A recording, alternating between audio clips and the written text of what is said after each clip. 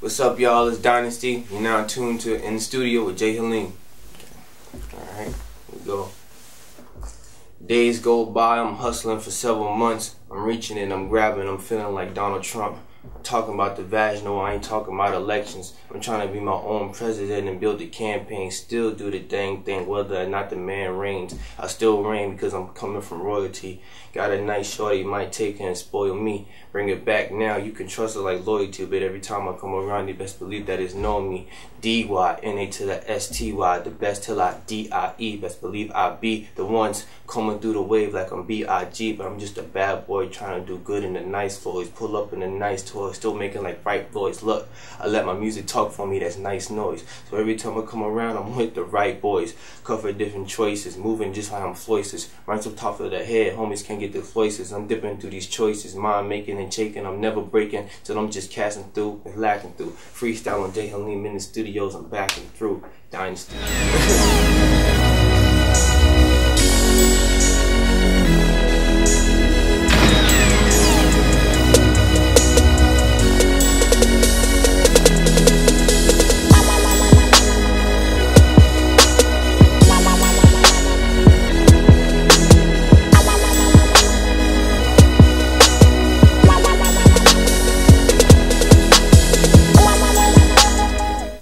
What's up, y'all? It's your boy Haleem. I'm in the studio and I got my nephew right here, Young Dynasty. Now look, this is new for me. You know, it's not new for me, but it's new for in the studio having a hip hop artist in here. But it's so funny. A lot of people that's doing this music thing, they don't have their own business, man. They sitting around waiting on people to you know, put some money up for them and create their avenue for them. But he went ahead on and did his own thing. I saw his start. I saw him how he was coming through. He took some time off to, you know, get his mind right and everything and serve his country a little bit. And he got right back to the music, man. So, and I appreciated that, you know, he came back home and said he gonna holler at me and come in the studio and talk to me about what he doing, man. What's going on, man? Not much, man. Just dropped the Sauce Up mixtape, you know, the freestyle, something for the holidays. Yeah, you know? yeah. And that just dropped Thanksgiving, y'all. You know, go ahead and get that. It's on all the sites. You know, that Piff, mixtape, all that, Spinrilla. So go get that. Yeah. So this is, you know, you just did that. You know, you're doing it all on your own. You put it all out on your own. Yeah. How does that feel, man? It just feels good because I know I had the talent and the ability to invest in myself, and I don't just treat this as just a hustle. This is really something that I'm passionate about, and you know, something that I really want to use and for the long run. So how the ATL market been treating you, man? A little crowded now. Yeah, it is. I mean, it's kind of you know, eat or be eaten type of thing. Everybody wants to eat. Everybody wants it. Everybody's hungry for it. But you know, you just gotta continue to separate yourself from everybody else, and that's what I'm continuing to try to do. So who do you consider your competition right now coming up? I mean, I feel like I'm my biggest threat right now because only I can stop myself, you know, from reaching my full potential.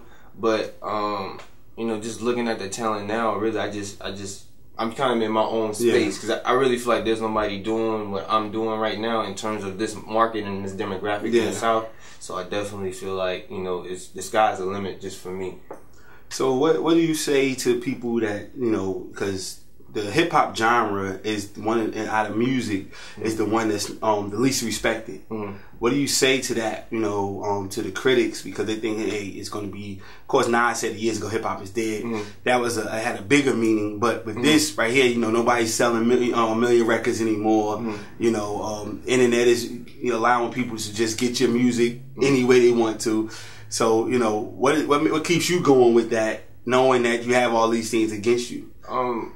Just for me as an artist, it kind of just goes back to me investing in myself, knowing that I have the ability to really take this to the next level for myself, and then really it's becoming the game's becoming self-sufficient now. To whereas you can be your own promoter, your own marketer, you know what I'm saying? You use the internet as a platform to get your music and stuff out there rather than paying for that service. But at the same time, in terms of the game as a whole, you know, when it went corporate and everything, and the culture pretty much got fused out, you start to see the, you know, the dumbed down to certain musics and just that whole, shift of music and how it's evolved, but the game's pretty much become more self-sufficient. So kind of as an artist, it kind of works to your favor, but at the same time, you still kind of need that push. Yeah. You know what I'm saying, from that label, because it's grinding and scratching out here trying to come up. So that's really what it is.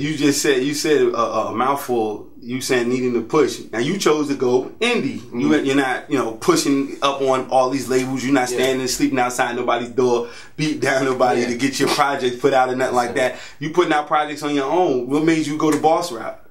Well, one, I never really was the type to really press anybody for that like that. And two, when people hear the music, or when you just hear me off the rip, you can really tell that I'm not just the average person trying to do this, or this just isn't some guy who's trying to just be here and come up. Yeah. Like, this is really, like me. For me, it's just really something that, I'm looking to be the best at what I can be and continue to separate myself. And I think when people hear the music, they can really tell that, hey, okay, it's best for me to take it this way and invest in myself, and then let the rest kind of fall into place pretty much for me. That's really I think it's respect level too. When people know that you're willing to invest in yourself, it's easier for someone else to want to invest in you. So that's a note to y'all. Invest in yourself, somebody else won't. Trust me, I promise you. That's no matter what business you're doing. If you don't put your own money up, nobody else is going to put up their money for you. But what I like to see is people take their craft seriously as another artist. You always telling, we talk all the time, and you're saying you're traveling back and forth to the studio. You're going this side of Georgia, that side of Georgia. You're in the studio, you're working and everything like that. Tell everybody about your grind. You know what I'm saying? Yeah. So it's really, for me, studio time is something that I think gets overlooked and whatnot, because it's not what a lot of people think. So for me, like, I'm currently in the service, but I'm stationed in Valdosta. I have to travel to Atlanta just to go record. Now, granted, I could go to Tallahassee, but as an artist, you want to build rapport with like your engineers, or start getting your sound right. So I'm starting to get my niche in terms of my sound and my craft, and then it's just a constant travel back and forth. And then my manager is in Atlanta, who's my cousin and whatnot, and so it's a constant grind trying to communicate, plan, organizing strategy, and build as an artist, going back and forth, especially since your camp's not all in the same location.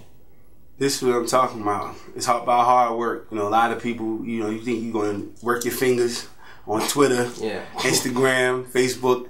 I purposely asked you that question to let the paint the picture of what you're doing off of social media. You know what I'm saying? Off of the internet. It's still, I like that meme that say, I'm dope in real life. Yeah, for real. And saying, I'm actually really working. So when I show you that I got an album out, or I got a project out, this is what it took to get that done.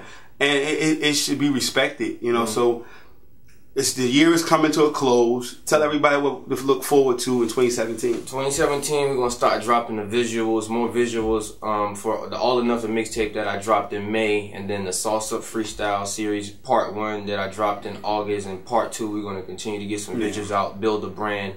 We're still going to be looking to do features, new music, and whatnot, but right now we kind of still want to push the first mixtape. Kind of want to oversaturate the people with too much.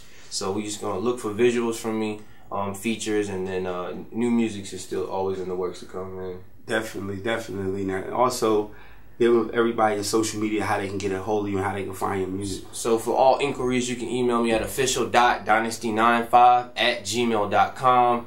My Instagram is official_dynasty_95. Snapchat, Fred for Perez, FREDD4 PRZZ. Twitter is @FS_Dynasty95. Y'all heard it from him. Y'all got it from me right here in the studio. Your boy Jay Haleem. Young Dynasty here. Yeah. Thank you, man. Yes, sir. No problem. Y'all gotta get that mixtape. It's been Rilla. Sauce up.